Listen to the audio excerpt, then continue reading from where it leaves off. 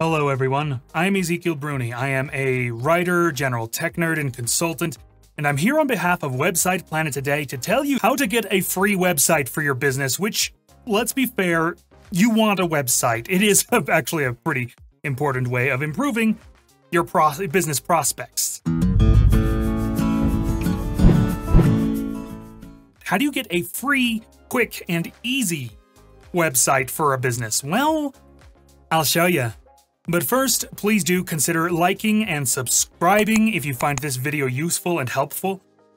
Leave us a comment. Let us know how everything went for you if you followed along with this video or tried the tips I show you. And if you want to keep up with all of our tips, tricks, guides, and reviews, past, present, and future, click that notification bell icon and maybe check out the archive. All right, let's get into it. Now, for this purpose, for our free websites, we like to use a tool an app called Wix. It's a software-as-a-service website builder, and it's your best option at the moment for a free website that you can customize a lot. We like Wix because it has a huge selection of free templates, over 500 of them, and it has a huge feature to price ratio. So Wix is just packed with features, many of which you can use for free. But when you're ready to upgrade, the price is perfectly reasonable for the sheer amount of functionality you can get. Wix allows for a lot of complexity, and that can help your site grow as your business grows. For small to medium-sized businesses, Wix is a fantastic tool, and after that, you might want to hire a developer. But let's show you how to get that free website. Do check the links in the description, because there is a review of Wix, a full review with all of the details and basically everything we've tried, every test we've run. But right now, I'm just going to show you the basics of how to get that business site. Just click the Get Started button, sign up. You can use your Google ID or your Facebook ID, or just create a regular email and password, and you will either be taken straight to the website creation wizard, or you will end up here on this dashboard where you can see some of my past test websites. I'm going to hit that button, and let's get started. First, Wix is going to ask you whether you want to use Editor X or Wix. Editor X is actually an advanced platform for people who know how to code but don't want to. For everyone else, there's regular Wix. Next, you'll want to put in what kind of website you want to do. So let's see, do they have pottery shop? Yes, there we go. I've chosen to create a sort of pottery shop or pottery studio type of website. Now, there are, again, two choices. You can let Wix ADI make a website based on your answers to a few questions. It's a machine learning-based tool. It's actually pretty good, but doing this wouldn't actually show you what it's like to edit and build a website with Wix yourself, so we're going to go the long way. But Wix ADI is great for, like a 5 to 10 minute website setup if you want something really fast. There is literally a ceramic store template. They have a template for everything. So I'm just going to go with that. Make my life easy. It takes a second for Wix to generate your website and set up the website editor, but that's no biggie. We're here, and let me show you just how easy this is. So they've already got some photos here and a store, which is great. That's already set up for you. You can actually add stores to any website yourself, but I picked a template that already had it up and running. So let's change this image because it's not working for me. I want one of the ones I picked. So we're going to change strip background here. And we're going to upload some images. Now, you can get free images from Unsplash, paid images from Shutterstock, and some free images from Wix, but I already downloaded some from Unsplash that I want to use. So let's add some images real quick. And while we're at it, let's add a logo I made. All right, now that everything's uploaded, we want to pick an appropriate photo for the background. We want something kind of dark for that light text to go in front of it. This looks fantastic. So let's change the background. And that looks great. I don't even really need to do anything there. But what if you want to change an image in your content? What if you want to change, for example, your logo? Well, let's get rid of that text. And let's add an image.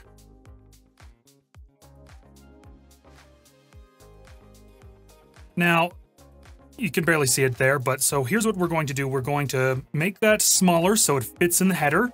Sometimes, especially for headers, you need to make things fit intentionally. And there we go. Now, you might want something... Let's actually move this over here. You might want something a little bit less generic, but, I just made an example logo to go with all of this. So that's that. You can add content of all kinds. You can add, for example, a services section that tells what services besides the actual shop that you offer, and then you can just change the image for that section. And you'll notice these images tend to get cropped and centered properly, all on their own. And there you have it. That's how easy it is to add text and images. You can just double click on any text block and start typing. It's all good. Arranging your content is easy. You can actually move things just about anywhere you want on the page. And you can just use, and if things look weird or like you feel like you did it wrong, you can just hit that the undo button. Now, that's the basics of how to edit the layout and the content, but what else can you do with your website? Well, let's show you. You can, of course, add or remove pages as you like.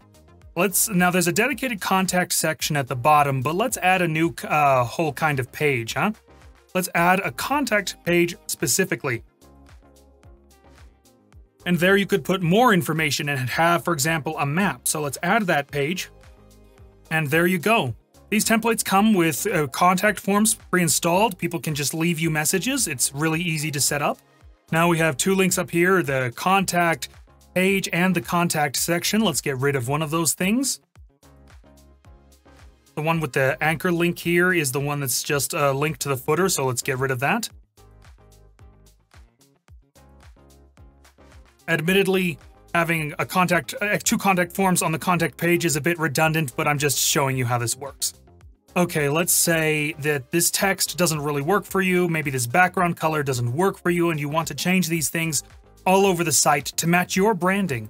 That's pretty easy. Go to the Site Design tab, hit that, click on Colors, and let's just adjust this a little maybe. Now that takes care of the background color.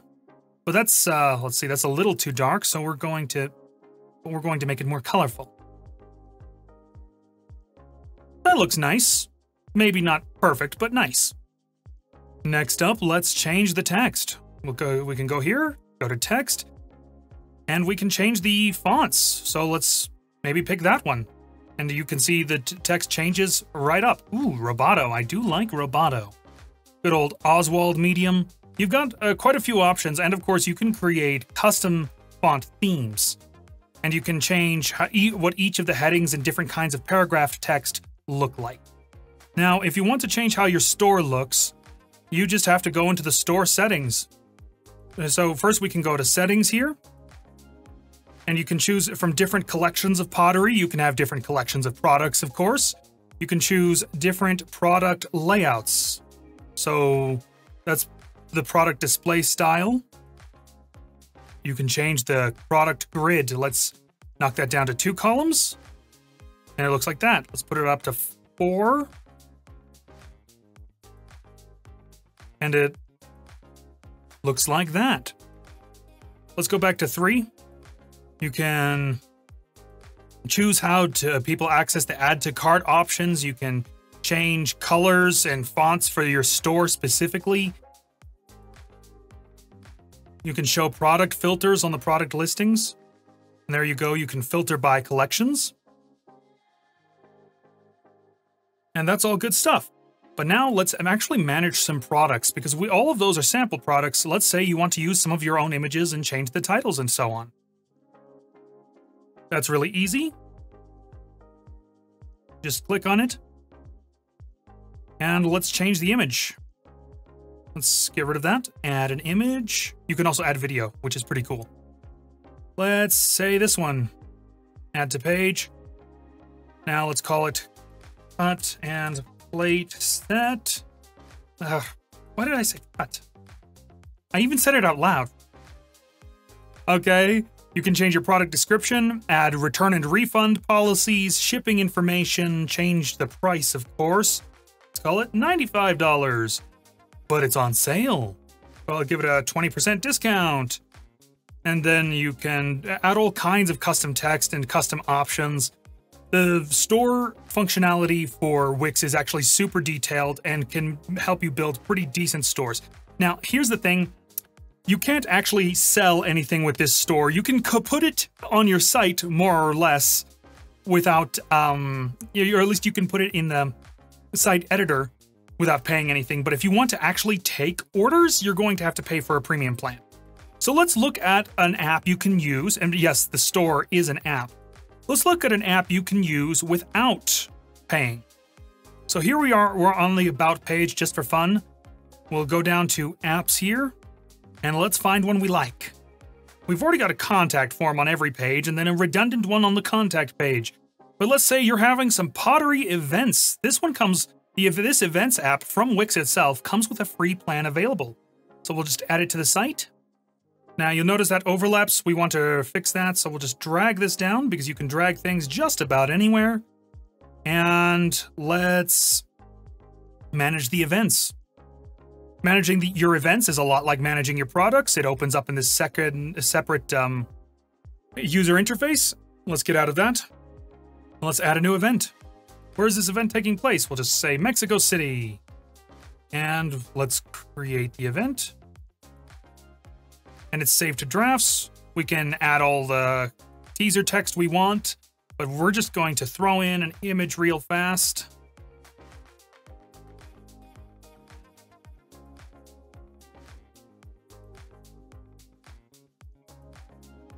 Save and publish. So we've got the basics of a website, and let's just pretend I went and plugged in all the content for it. So we're going to hit publish just to see what it looks like live. Now it has something called it's at my site. That's not something we want. So we're just going to quickly go over to the site dashboard.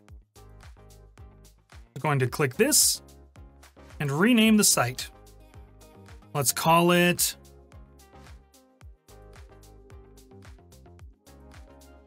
the Pottery Nut Barn. And this is something you need to know. You cannot use your own custom domain on the free plan. On the free plan, your Wix website will be at yourusername.wixsite.com/the name of the website. It's not ideal, but hey, they do want you to upgrade it sometime. So let's hit that link. And there we go. I say it looks rather good. I need to change those colors eventually, but there's our edited product. Let's hit that contact page and see what that looks like. Let's go to the About page and see the events we added. Whoop, there's a upcoming event. And that is how simple it is. It really is that easy. Let's take a look at some of the other apps you can add real quick, because I want you to have an idea of what you can do. You can add points and reward systems, and there's affiliate marketing systems, all kinds of marketing tools. You can add forums and live chat. You can add blogs, take restaurant orders. That requires payment, you should know. Some of these apps are free, some have free plans, and some need to be just paid in general. And some require a premium plan on Wix. There's a couple of different pricing models you need to be aware of. But you can add social media feeds. You can do all kinds of things with Wix, and the possibilities, well, they're not technically endless, but they are vast. And for your first website, it's a fantastic option. I have a little wannabe Superman curl that will just not stay up anyway. That's about it. There are a couple of tips I think you should know about. If you want to get your website created as quickly as possible, you need to have a plan for how you want your website to work. Before you ever touch Wix or any other site builder or any other website tool, have a plan for what you want your users to do, where you want them to click, what you want them to click on, whether you want them to sign up for a newsletter or buy a product, all of that stuff. It will all figure into your design. Next, you'll want to have all of your content, that is all of your text and all of your images ready beforehand. Technically, with all of that in place, you could get a website up and running in as little as 5 to 10 minutes, Although, for beginners, it's much more likely to take about 1 to 2 hours to get used to Wix and make your first website. Again, do check the links in the description for the full review of Wix with all of the features we've tried and tested and all of the tests we ran. There's a lot to learn there. This was just some of the basics. And also, check down below for a link to our coupon page. There we have coupons that give you hefty deals on your first year of Wix and many other website builders. So when you think it's time to upgrade, check the coupon page first. You could get started even cheaper than you usually would. Again, if you found this video useful and helpful, please do like, subscribe, hit the bell notification icon. Leave us your feedback. Let us know if this video helped you and how. All right, I had fun making this video. I hope you had fun watching it. This is Ezekiel Bruni signing out. See you all around.